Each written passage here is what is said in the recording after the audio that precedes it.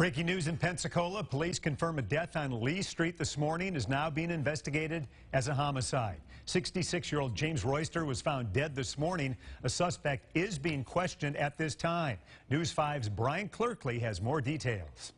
The man's body was found just after 8 this morning, and right now there's crime scene tape set up all around the house. Police have been going door to door, interviewing neighbors and investigating the scene around this home on Lee Street for several hours this morning. During the investigation, family and friends could be seen standing around the house waiting for answers. Neighbors say it's a little strange to see the crime scene tape and investigators in their neighborhood.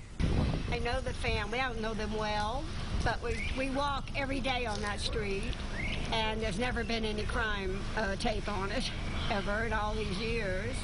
And this is the first time that I've walked up on a scene such as this, but like I said, it's usually very safe and very quiet in this neighborhood, so I'm not too concerned at this point. I'm Brian Clerkley, WKRG News 5.